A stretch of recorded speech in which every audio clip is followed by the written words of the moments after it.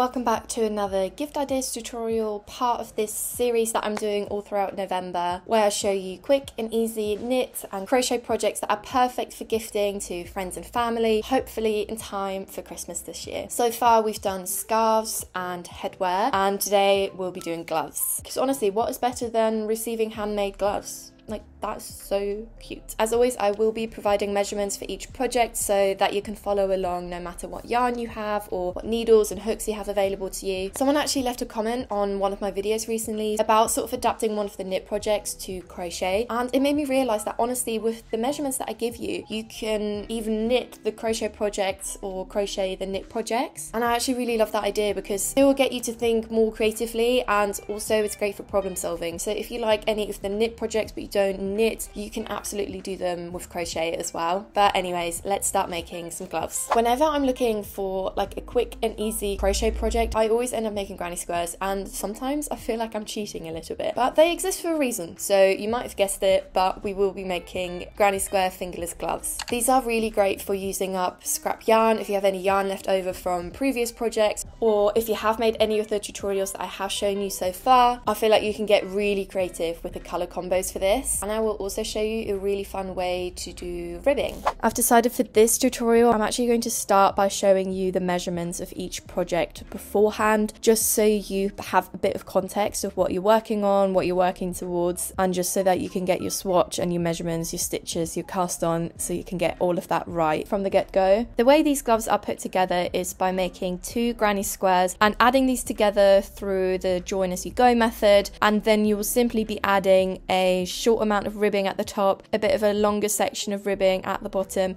and a very slight section of ribbing just around the thumb. You want each of your squares to reach about 4 inches. If you're doing everything right, they are meant to be a square, so aim for 4 inches. Then the top ribbing will be about 1 inch and the bottom ribbing about 1.5 inches, and the ribbing around your finger will just be about like 1/2 inch. You can follow these measurements with any kind of yarn or hook you have available. I will show you the yarn and hook that I am using, but it's absolutely fine to use different materials as long as you somewhat match the measurements. So you might end up creating more rows if you use a thinner yarn and a smaller hook, or you might end up doing less rows if you're using thicker yarn and a larger needle. It really doesn't matter, again, as long as you meet the measurements. I will be using a range of colours from the Hobbii Fluffy Day acrylic yarn together with a 4mm hook. I really love this yarn. It's super fluffy and great for any type of like winter projects. You might also want to get some scissors and a measuring tape. So in order to make a granny square, you're going to chain 4, slip stitch into the very first stitch of your chain,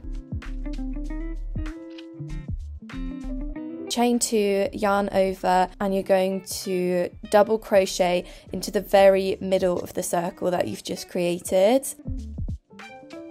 You're then going to do another double crochet, and this will count as your very first cluster of double crochets. Chain 2 and do another 3 double crochets into that same center. Chain 2, 3 double crochets, chain 2, 3 double crochets, and this will make your very first row, which consists of 4 clusters of 3 double crochets. Once you've reached your last double crochet, chain 2 and just kind of slip stitch into your first cluster. If you are changing colors before completing that slip stitch, you're going to want to cast on your second color. Do this just by creating a slip knot, and you're going to add this slip knot onto your hook and complete the slip stitch with your second color. The way that I then like to weave in my colors is I kind of just fold over my tail ends, and as you're doing your chain 2 with your second color, with each chain I like to wrap over the tail end of my second color just to really secure that in.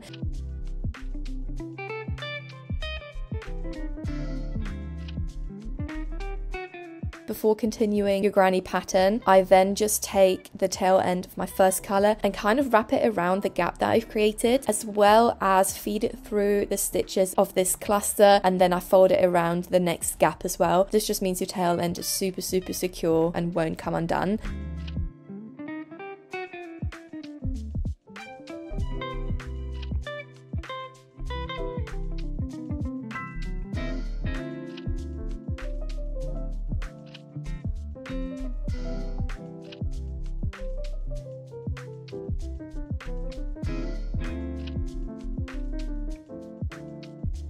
You will then make 2 double crochets into your gap, you chain 2 and do 3 more double crochets into that same gap. So this is how you create your corners.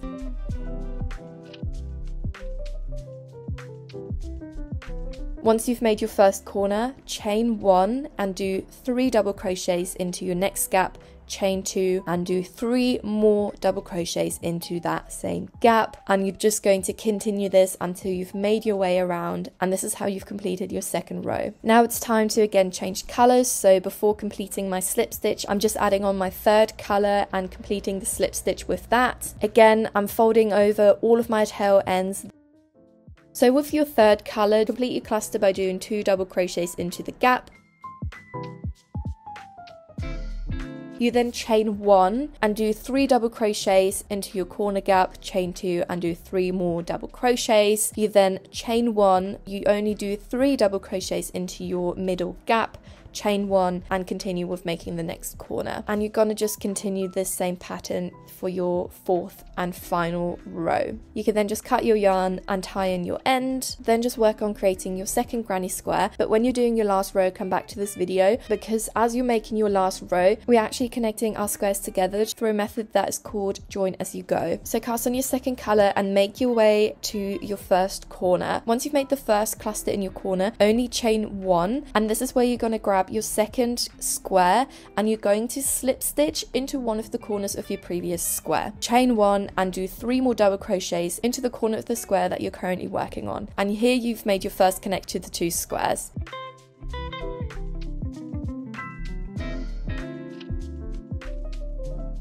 Chain 1 and slip stitch into the adjacent gap of the other square.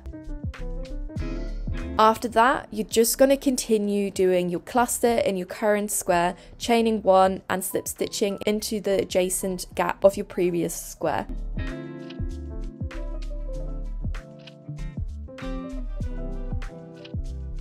When you get to your next corner, do your 3 double crochets, chain 1, slip stitch into the gap of the corner of your other square, chain 1 more and do 3 double crochets into the same gap of the square that you're working on currently.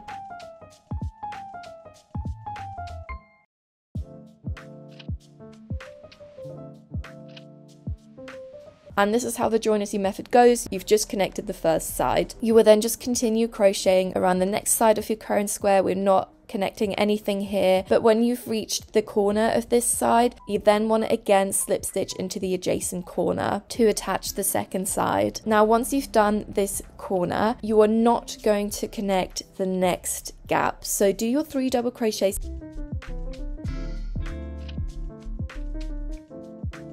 chain 1, but do not slip stitch into the adjacent gap of your previous square, and simply go into the next gap of your current square. Do your 3 double crochets, and now again we're going to connect the adjacent corner. So you're basically skipping one of the clusters or one of the gaps, as this is where your thumb will need to go through later on. Then just continue making your way around the square, and you can actually now see here where you've created that gap, you can easily fit your thumb through. Do not cast off your yarn here, because we're just going to continue our bottom ribbing, and for this you're just going to create 1 row of half double crochets. If it's easier for you to create the half double crochets, you can turn around your work. With mine, I found it was just easier to slip my hook into the stitches this way. If you have turned your work, turn it back around, and now this is where we're going to create our ribbing pattern. This ribbing method is called back post and front post half double crochets. So we're going to stick with half double crochets, but instead of crocheting into the top stitches,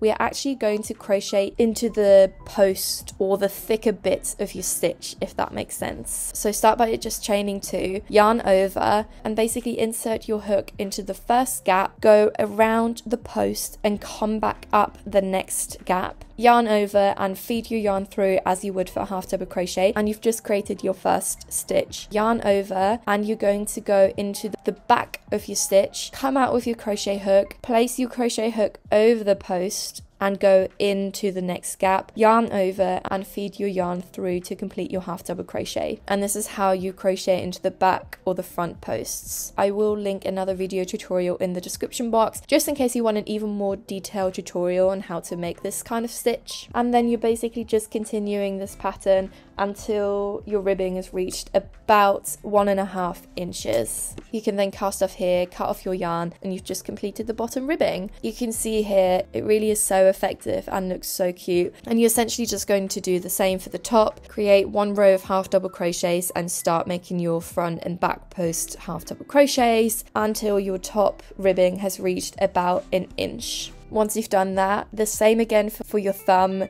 Cast on your yarn, do 1 row of half double crochets, and however many rows it takes for you to reach about 1/2 inch for your thumb ribbing. For me, this literally meant 1 row of back and front post half double crochets. And there you are. You can tie in all your loose ends, cut everything off, and you finished your crochet fingerless gloves. These fingerless gloves really are the easiest gift project ever, and I feel like they are really easily personalized just by changing up the colors to whatever the person's aesthetic is. I actually had to make 2 different types of colorways just because I was using scrap yarn and I was kind of running out, but I still really love it. Like, I love that they're not matching. I feel like it looks so fun, and they do really keep you warm. They are still really practical because you can use your fingers. You can of course also extend the top ribbing to just cover your fingers a bit more, but that really is the fun of these projects. They are so adaptable. If anything, they're meant to just give you some inspiration of what you could be making and how easy it is to make gifts. Now, moving on to our knit projects, we'll be making mittens. I've always held off wearing or making mittens just because they seem so impractical, but who needs practicality when you could wear cute little mittens instead? Since making my first pair, I've definitely been converted, and I will be making mittens in all types of colours and patterns. I was also surprised how easy they actually can be to make. I'm sure they can be much more complicated, but I found it really simple to make them. So these mittens are knit flat and then later on folded in half and sewn together along the edge. Just because I don't like knitting in the round when the round is so small, I feel like for me that leads to a lot of imperfections and inconsistencies in the tension. Projects like this probably are much better for using double pointed needles, but the projects I want to show you are meant to be quick and easy and accessible for everyone, so I didn't really want to overcomplicate things, and I know that not everyone would have double pointed needles necessarily. Like I mentioned before, the mittens are knit flat and they are 8 inches wide and a total of 10 inches long. Now, as you can see, there are some slightly different sections for the thumb and also for the top of the hand. The thumb section needs to be about 2.5 inches from the bottom to where you're going to start decreasing for the top of your hands. That needs to be about 8 inches, and then your decreases are done over 2 inches. As always, this can be achieved with any type of yarn and any kind of needles you have available to you, and you can use these calculations to figure out how many stitches to cast on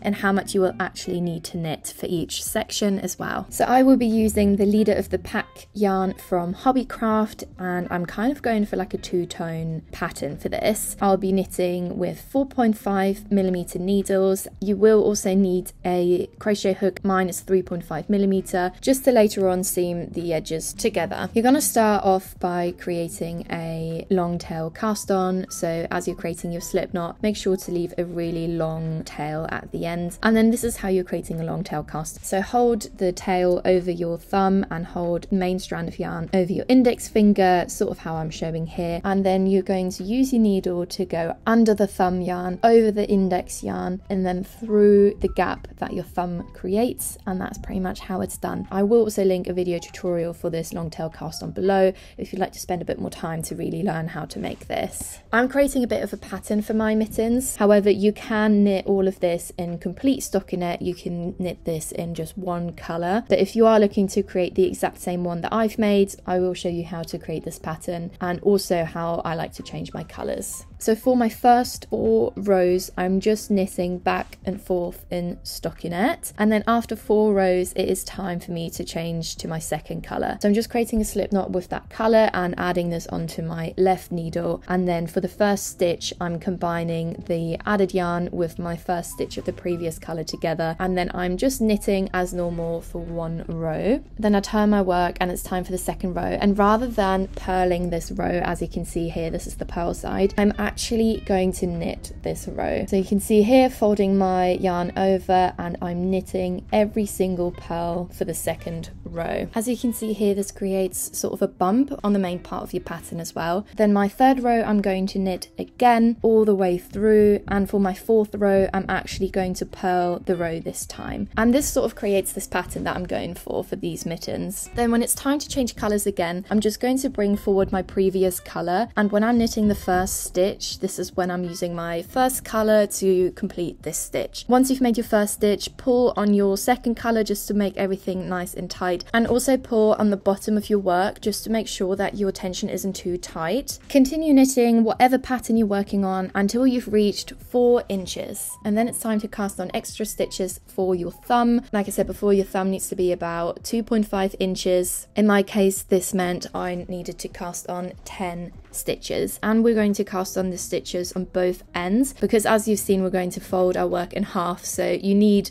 sort of a front thumb and a back thumb on both sides. So my first row, I'm just going to knit as normal until I get to the end. Once I get to the end, I'm going to cast on these stitches, and I simply do this by folding them over like this. So I kind of create this loop that I place on my needle and I pull it tight. It's super straightforward. Once I've done that, I'm just going to knit those extra stitches as they are now part of my row. Once you've reached the end of that row, you're then going to cast on that same amount of stitches again. So again here, I'm casting on 10 stitches, and I'm just knitting as normal just to continue my pattern on. And you can see here that on both sides I've added on more stitches. Now if you are changing colors like I am, you will see that once it's time to use your second color, it will sort of drag along a little bit. That is absolutely fine because you will be able to tuck this when you're sewing together the edge of your mitten. So just make sure that when you're dragging your yarn along that you're leaving enough so that it doesn't create such a big amount of tension. So I kind of just like to fold the yarn all along my work. Don't pull it all the way across. Kind of leave a bit of room that when you are sewing the edge of the mitten, you have enough room to tuck in this yarn as well. Continue knitting until you've kind of reached like 1.5 inches, maybe a bit more than 1.5 inches, and then you're going to cast off the exact amount of stitches that you've just previously cast on. So the way I cast off is I will knit a stitch, place it back on my left needle, and kind of feed the previous stitch over. Again, I will leave a more detailed tutorial on how to do this cast on below for you. Whatever row you're working on currently where you've just cast off your first side of thumb stitches, continue that row all the way till the end. Turn your work, and on the next row you're then going to cast off your second side of stitches. Same as before, if you are changing color and you're dragging your yarn across, just make sure you're leaving enough room and not pulling it too tight, and then again you can continue working on your mitten until you've reached a total of 8 inches from the bottom to where you are right now. Now it's time to split our work in half, so just count again how many stitches are on your needle, split them in half, and we're going to work on the front of the mitten and the back of the mitten. In order to figure out how much you need to decrease over how many rows, you can refer to these calculations. So you can actually use your current mitten sort of as a swatch, measure how many stitches get you to a certain length and refer this to these measurements. Then the way that I like to decrease is if you're decreasing on the right hand side, I like to just slip the first stitch, knit the second stitch, and then slip the previous stitch over. Whenever you have a decrease row, you want to do your decrease on both sides during the same row. Then when I get to the end of my row, I just knit the last 2 stitches together. I turn my work over, and I'm just going to continue my pattern as normal. Keep going with your decreases until you've reached your last row, and this is where you can then just cast off your remaining stitches. Do the same for the other side of your mitten. You can just cast on your yarn again and continue the same decreasing pattern as you've done previously, and you've essentially finished the entire body of your mitten. Now we just need to seam the edge, so you can fold your work in half. Using a crochet hook, you're going to go right into the edge, cast on your yarn, and you're just going to slip stitch into every single adjacent stitch. And yeah, you're just going to slip stitch all the way around your mitten until you've reached the bottom, and then you can use a darning needle or your crochet hook to just tie in those loose ends. I like to kind of go back and forth just to make sure that everything is nice and neat. There you go, you have completed the mitten. Look how adorable it is. I really like the pattern it's created as well, but I can really see how this works in multiple different colors and stitches as well. wow. I really love these mittens. I know I said last week when I made the bonnets that the bonnets were my favourite project so far, but I feel like the mittens might have taken over. They just are the cutest gift ever, and they actually bring a lot of warmth. I also love how they just sort of peek out, like a jumper you're wearing or a coat you're wearing. It just adds like a little bit of colour, a little bit of intrigue to an outfit. I mean, look at them. Literally just look at them. They are so adorable. You bet I will be making these in multiple colours and different patterns. I really do love this pattern. I also feel like if you're looking for some extra warmth, making them in complete garter stitch I think will make them even more solid and really nice and warm. As always, thank you so much for watching. I really hope you enjoyed this one. We have one more coming next week. That will be the final gift idea video, and then it's pretty much December and Christmas is basically here, which is just insane. I'm so excited for Christmas. I can't wait. I always try and hold off with Christmas decorations and getting the tree until literally the start of December. So next week I'm gonna get my tree, I'm gonna decorate, and it has also been getting colder, so I will be wearing my mittens for sure. But yeah, thank you so much for watching. I really appreciate it. We hit 7,000 subscribers this week, which is mind-blowing. Yeah, I'm so thankful. Yeah, thank you so much for everyone who has been subscribing, who's been watching along and commenting. I really appreciate it. And yeah, I'll see you in the next video. Bye.